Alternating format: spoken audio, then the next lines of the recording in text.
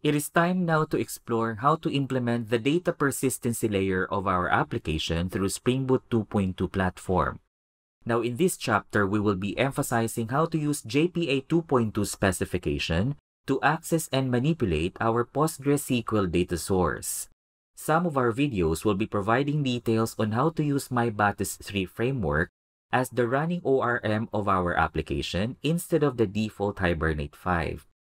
Now, aside from the relational database approach, we will be learning how to perform data persistency using MongoDB NoSQL data source. Advanced topics such as using query DSL predicates, Spring Data REST, and Spring Hatios will also be covered. Let us now start our first entry, which is performing data persistency using Spring Data JPA 2.2. Now, Spring Data is a huge framework composed of different modules which aims to provide easy access to data repository and cloud services. And one of these modules is the Spring Data JPA, which helps provide and build non-boilerplate data repository for our application.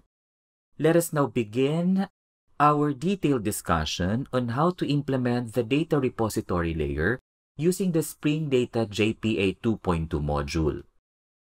Before we proceed with the setup and configuration of our Spring Data JPA module, let me show you the 5 essential tables our application needs at this moment. First, the sign up table schema, which will consist of all the user records of the application. The login table here, which will contain all of the login credentials of the approved and valid users. The harvest table, which will contain all of the records of the harvested goods posted for sale. The location, which depicts all of the market locations where the goods are to be sold. And the basket table schema, which contains all of the ordered goods. As depicted in the ERD design here, each table has exactly one primary key. And then login table has a one-to-one relationship with sign up. Same through with location to harvest. Moreover, basket has a many-to-one relationship to sign up as well as to the harvest table. At this point, let us download PostgreSQL11's installer and install it into our system. After installing our PostgreSQL11 server and setting up its root user account, let us run its pgadmin management tool to create our database schema. Let us click this drop-down here and log into our system using our root user account. Click OK. And then we create our database schema, which I named FHMS for Farm Harvest Management System. Then, afterwards, we expand this database schema details, go to schemas, and through its default table space, we create the 5 tables from our ERD design. After setting up correctly our database schemas, we can now proceed with our Spring Data JPA implementation. A separate Spring Boot 2.2 project is created here to specifically highlight the implementation of our Spring Data JPA layer, together with some Spring Boot test components here, which will be used to run and execute some of our repository methods later. But before that, we need to configure our Gradle build to include the jar file which contains the JDBC driver class of our PostgreSQL. Be sure to have the appropriate and updated version of the jar file to avoid some unwanted exceptions. And most of all, we need to include the Spring Boot starter for our Spring Data JPA. After rebuilding our Gradle repository because of the additional dependencies we made, we need to open the application properties file of our project to register some important Spring Boot properties, starting with this data source configuration, which includes the JDBC URL of our FHMS data store in our PostgreSQL server, the username password of the root user account of our PostgreSQL server we are using, and some Hickory CP connection pooling related properties, since Spring Boot 2.2 uses Hickory CP as its default connection pool. And speaking of default, Spring Boot 2.2 uses Hibernate 5 framework as its JPA provider implementation. Thus, we need to register at least one JPA Hibernate property to avoid some exception. And lastly, we need to configure some JPA related settings such as show SQL and Hibernate format SQL. Since Spring Boot 2.2 automatically enables all JPA repositories without configuring anything in its Bootstrap class, we do not need to worry about implementing another configuration class just to set up our persistence context and entity manager. Therefore, this brings us to the first step, which is defining our entity classes. Entity classes or entities are plain old Java objects which represent the table schemas we defined in PostgreSQL a while ago, and these entity classes are always decorated with the entity annotation. If so happen that the table name does not match with the entity class name here, we can decorate the class with the table annotation to force the mapping. An entity class consists of properties which exactly match with the column definition of their table schema counterpart. It has an ID property which can be either integer or long integer and is mapped to the primary column definition of their corresponding table schema. Now, this ID property must be decorated with the ID annotation and sometimes with the generated value annotation to assign an identifier to it, generated depending on the chosen generation type. In this application, I will not be associating generated value annotation to all my ID properties. Now, the rest of the properties here will be decorated with the column annotation to map the property to the metadata of their corresponding column definition. When it comes to table relationships, JPA has some additional annotations which can be used to establish bidirectional relationships between two table schemas on an entity level. Based from our ERD, our login table has a one-to-one relationship with the sign-up table schema, which makes our profile entity here that represents our sign-up table schema as the parent entity and the login entity class here as our child entity. In this kind of relationship, it is always the child entity that owns the relationship. Thus, this login entity class here must have an additional property of profile type decorated by two JPA annotations, namely the join column and the one-to-one. The join column annotations registers and specifies a separate user ID column of login table as a foreign key, whereas this one-to-one annotation here establishes a one-way relationship to the sign-up table by linking this user ID foreign key to the profile entity class through this newly added property. Whereas in the profile entity class, it must also have an additional property of login type decorated only by one annotation, namely the one-to-one.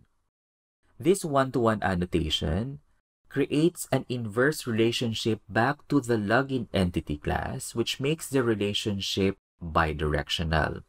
It carries some attributes such as the integrity constraints of the relationship, the association fetch type used during data retrieval, and the map by attribute, which tells JPA that there is a profile property in the login child entity class that points or references to the ID property of the profile entity class.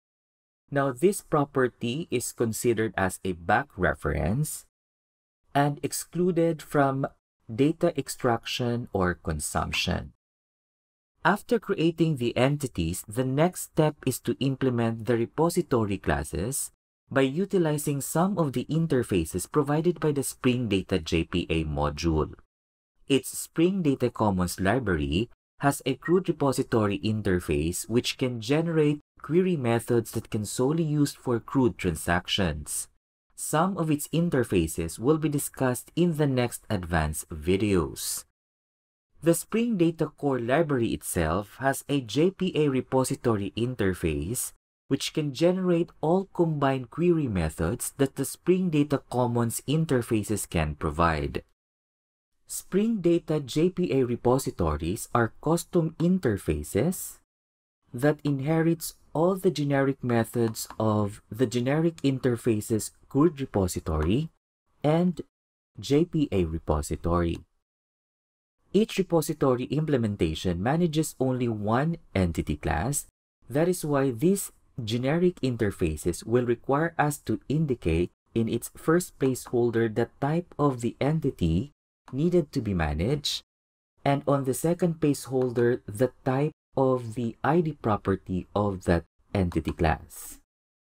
Now in Spring Boot 2.2, decorating all our repository implementation classes with the repository annotation is an option. Now to check what query methods are generated for our location repository, let's create a location service component here inside this service package. Let's inject our location repository. So here I have a getAllMarketLock, which retrieves or utilizes the findAll method from my location repository.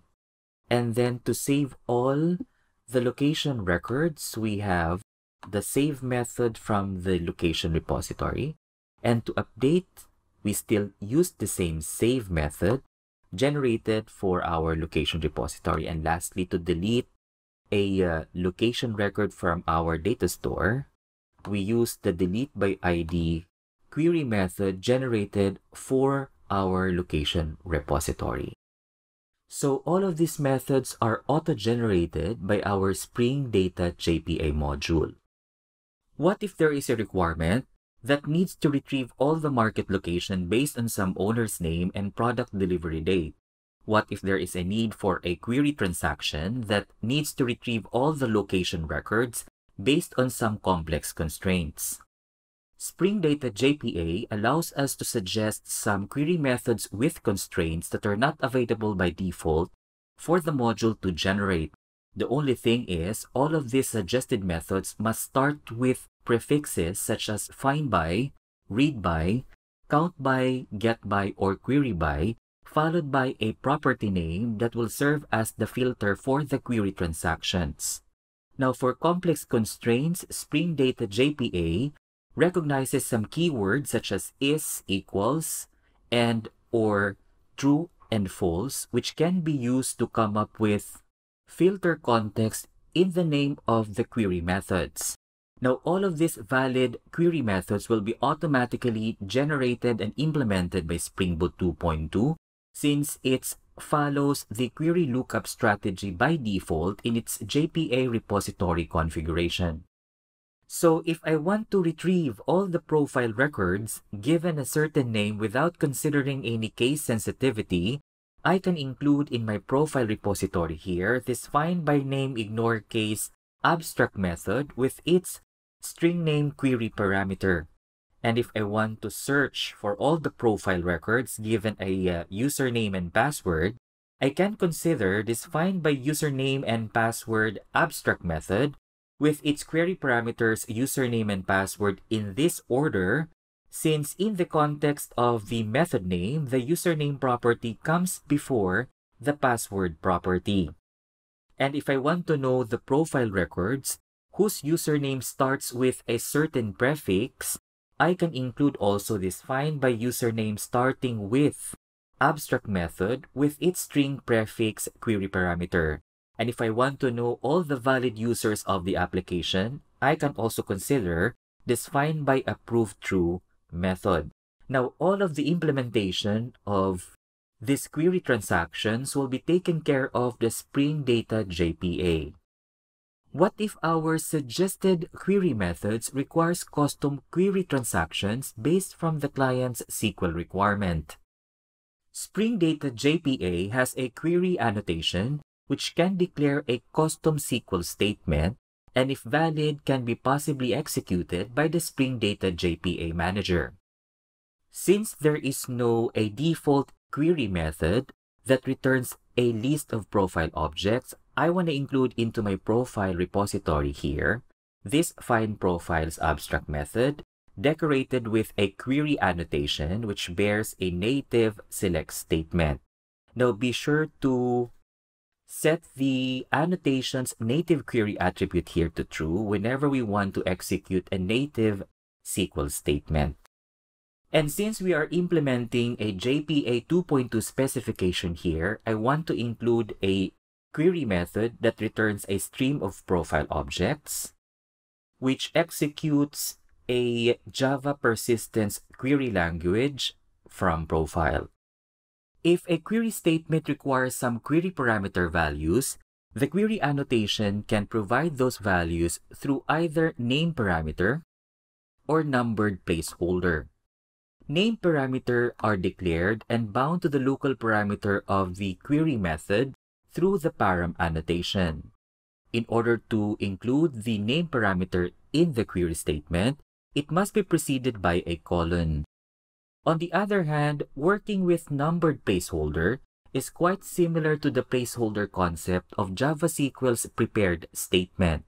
The first index here fetches the value of the first local parameter, while the second index fetches the second. Index placeholder are always preceded by a question mark. By the way, all of these parameter passing mechanisms both apply to JPQL and native SQL statements. Query annotation together with the modifying annotation can both be used to implement transactional operations such as update and delete. Instead of using the default delete operations, I have created here a custom delete by username query method, which can execute these custom delete operations I created. Also, instead of using the default save method, I have included here an update by username query method with the following custom update transaction.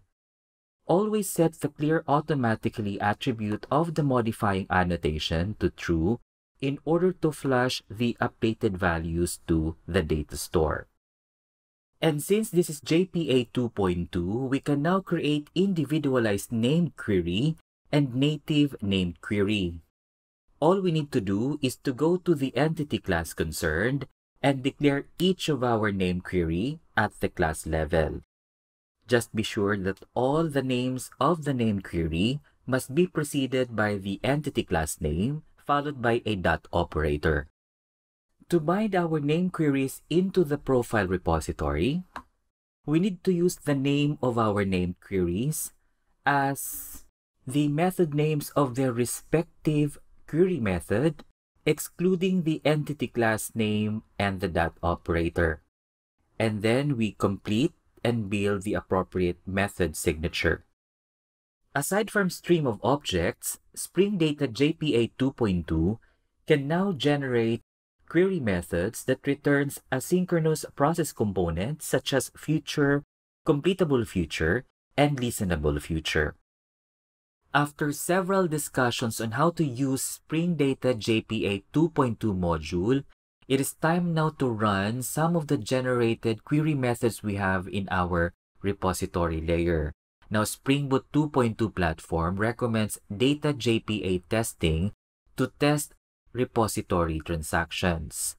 And the platform has a Data JPA test annotation which we need to decorate on our test class in order to configure the JUnit 5 framework and at the same time provide the appropriate testing environment for JPA repositories. Also, to replace the in-memory database for testing with the appropriate PostgreSQL data source we configured in our application.properties file, we need also to decorate our test class with this auto-configure test database annotation, with its replace attribute set to replace.none. After appropriately setting up our test class, it is now time to inject data source, JDBC template, or entity manager if we really need them during testing. Now, we can inject our profile repository into this test class in order to test its query methods, starting with its save method here and find profile. So let's run this test method now. So we have here the inserted profile record, and the whole 4 records here are the output of our find profiles. And then we run this test method here, which save multiple profile objects using save all method. Let's run it. From the output of our find profiles, we can see that these 2 records were inserted at the same time using save all. And lastly, for the meantime, let's run this test method here, which test and execute this find stream profiles method, which returns a stream of profile object. Let's run it. And since stream output is asynchronous in nature, we can see that there is an overlapping result given to us by our Eclipse IDE. This first video of Chapter 3 provides us a complete detail of information on how to use Spring Data JPA 2.2 in implementing repository layer. Huge information. Majority of the information presented in here will be used in the preceding videos.